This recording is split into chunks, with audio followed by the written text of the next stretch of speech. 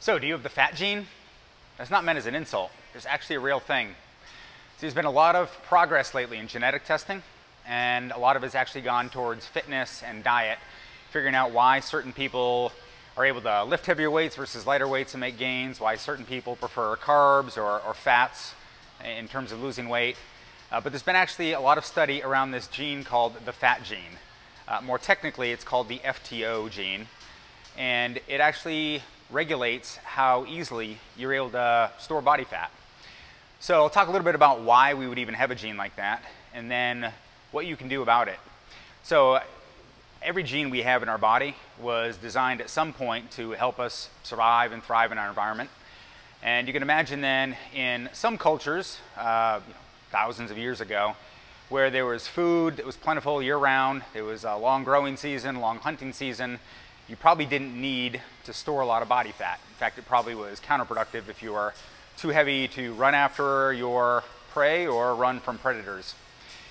But in other parts of the world, if you had your ancestry came from a place where there was very limited food supplies at certain times of the year, then the people who were able to eat more than they needed to at any particular meal and store more body fat were probably going to be more likely to survive those lean times. Making it through a winter where you couldn't grow anything or couldn't even hunt anything down. So having a greater store of body fat was going to make you more likely to survive, and therefore, over time, those generations would pass down those genes to people who would then have what's called the fat gene. So today, we, at least here in the United States, live in an environment where, fortunately, few of us have any issues finding food. In fact, it's around us all day long. So we're able to get food, eat food, and unfortunately store body fat pretty easily, whether or not we have the fat gene. But for the people who have that gene, and specifically both copies of it, they actually have a propensity to store body fat easier than others. And here's what happens. The two things that that gene controls, one is it controls some hormones that are related to hunger and satiation. So when you get hungry, how long you stay hungry, and when you start to feel full. I won't go into the hormones, it's leptin and ghrelin, and we can do a whole separate discussion on the details there. But basically, for some people, you get hungry, you start eating, and those hunger signals fade, and you feel full, and so you don't eat much more. For other people, that signal doesn't kick in until much longer. You can be already full and still feeling like you're hungry. And that's because that gene actually plays a role in that. Also, the gene plays a role in how easily you store the body fat. So it's not just eating more calories, but how easily your body can produce fat cells and have those fat cells take up extra calories and store them. So what do you do if you have that? Or how do you even know if you have that? One way is you can go get the gene testing done. There's a lot of companies now. I use this company, DNA Fit, which is where I've done a lot of my data analysis, and many of our members have. Here, see the FTO gene. I actually don't have either copy of it, which doesn't explain entirely why I've been able to stay lean. So much of it is diet and exercise, but that certainly helps me. But having or not having that gene doesn't guarantee that you will or will not put on weight.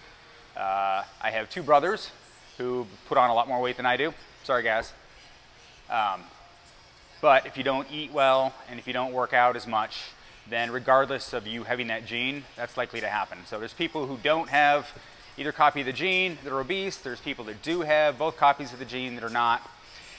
But if you get tested, this company, probably more and more in the future, will be able to do this testing, and you see you have both copies of that gene, that does mean you have a higher propensity to put on weight because you're more likely to overeat and you're more likely to store body fat.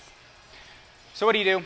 Well, a couple things. One, on the overeating part, knowing that it's going to be harder for you to feel full, you can start using some little diet tricks or hacks to try to feel more full.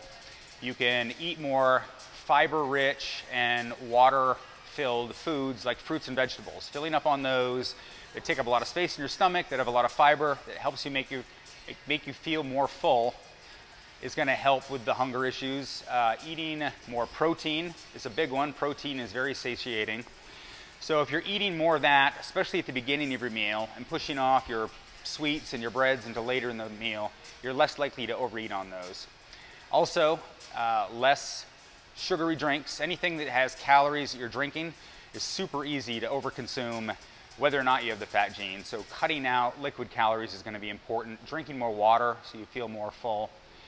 So those are some tricks. Whether or not you have that gene, I think it's helpful. Drink more water, less sugary calories. Take more fruits and vegetables into your diet, more protein, especially front load those at the beginning of a meal. You can even maybe drink a fiber drink, put some Metamucil and some water and drink it before you're going to go out to eat. Maybe you'll feel more full, less likely to overeat during the meal. And then on the other side of the equation, you do need to exercise. You need to move more. If you have a higher propensity to take in extra calories and store them, you're just going to need to move around more. That doesn't mean going to the gym 5 times a week instead of 3. It just means maybe parking a little bit further in the parking lot so you can walk a couple extra steps. It means taking the stairs a few more times instead of the elevator. Those little tricks add up to just burning more calories throughout the day and are going to help you whether or not you have that fat gene. But know that there really is such a thing, and if you want to get tested, you can find out if you have it or not, and it may explain why, if you've had a hard time losing weight, that you actually are more predisposed to overeating a little bit at every meal and storing fat easier, which is, it's a bummer, but once you know it, you can control for it, and you can help fight the battle of obesity. So that's my tip for the day, a little bit on the fat gene. We'll cover some other genes in some other videos too. This is some fascinating stuff, but knowing whether you have a propensity or not to store fat, or in some of the other genes, whether you should do more heavy weights, light weights, whether you should actually cut out more carbs or more fats to lose weight, all super helpful information that we're starting to learn more about with gene testing. So a lot of hope on this front. I'm excited about it. If you got any questions, shoot them my way. Thanks, guys.